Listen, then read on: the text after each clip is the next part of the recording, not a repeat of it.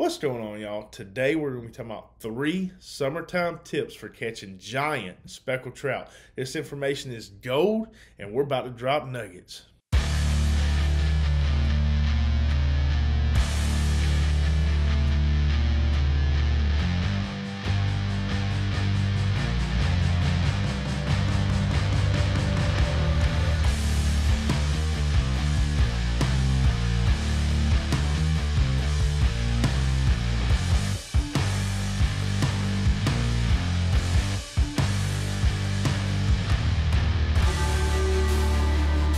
Tip number 1, timing is everything. In the summer, there really are only 4 feeding windows. Okay, you're going to get your sunrise, sunset, and then the start of each, the rising and the falling tides. That's pretty much it. Your speckled trout are not going to feed much outside of that. Not to say you can't catch trout outside of those windows, but that is your most opportune time to catch a big trout at sunrise, sunset, and then the start of the falling and the start of the rising tides. Your best window of opportunity to catch those fish are really your sunrise and sunset. Your feeding windows in those periods are going to be anywhere from about 30 minutes to an hour, depending on your moon phase. Okay, the brighter the moon, the shorter that feeding window becomes.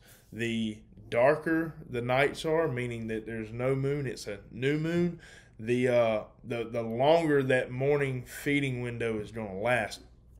Those trout, they're going to move up on those flats. They're going to feed pretty heavy in those windows, and outside of that, they're just going to chill out. Y'all, it's summertime, so we got to remember that the water is warmer, and these fish are not going to be super active.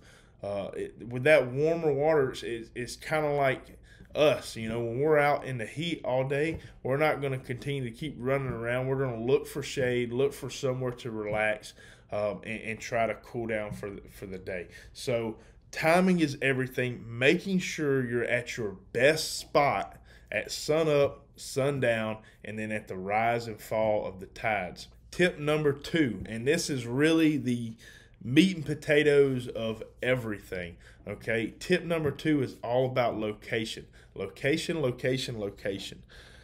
Here's the deal, y'all.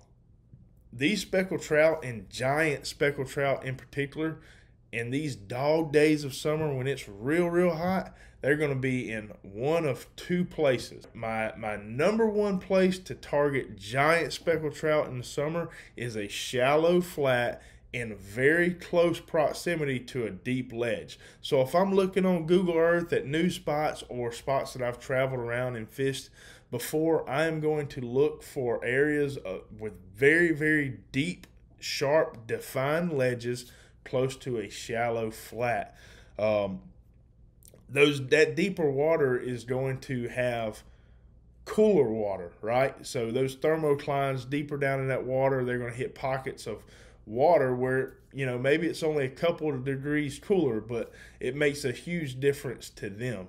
So those trout are going to ease up early morning or in those feeding windows like we talked about earlier. They're going to ease up on that flat to feed, and then after that they're going to retreat back down to that ledge, but they're not going to travel far from the ledge to feed. So when you're fishing, make sure you're close to a ledge and you're working a flat, and wherever there's bait, there's bound to be trout. The second area is docks close to shallow flats. So the key is the shallow flat, right? The shallow flat holds the bait. It's easier for those trout to hunt and eat on a shallow flat than it is deeper contours, ledges, and places like that.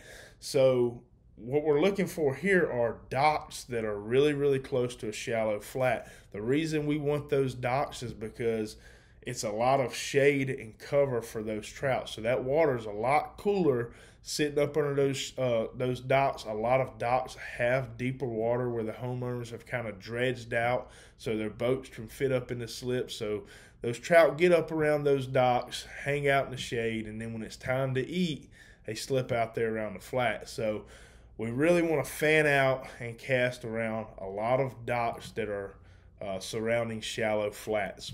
All right, and the third tip is size. Okay, lure size, bait size, all of that matters.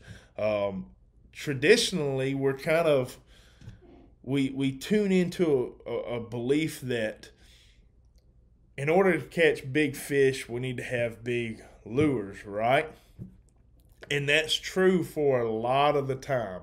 However, when we get into these really, really hot days in summer, you can throw big baits all you want, and a lot of times they're just not going to get bit. These trout, they key in on smaller baits in these hotter days, and the reason they do that is because the bigger the bait that they eat, the more their metabolism has to work to break that bait down, and it runs their temperatures a little bit warmer. So it's already warm. That's driving everything that we're talking about is warm water temperatures.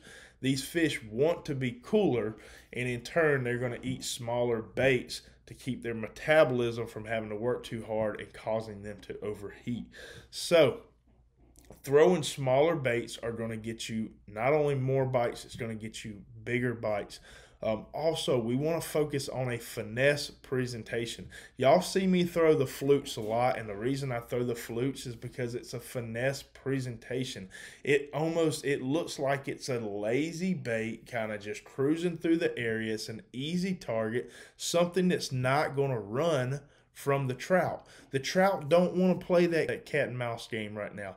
They're focused on trying to eat food and relax. They don't want to chase something that's going to be erratic, run from them. They don't want to spend those calories chasing food that might get away. So the lazier that bait's looking, the right size of that bait is going to get more and more bites. So that's why y'all see me throw that H&K custom tackle fluke, and I don't know what more I can do to make y'all believers in that bait, but it absolutely catches fish. It's the perfect size. And I mean, just trout eat it year round, and it is a great summertime bait. Baits that you do not want to use. And this is just my preference.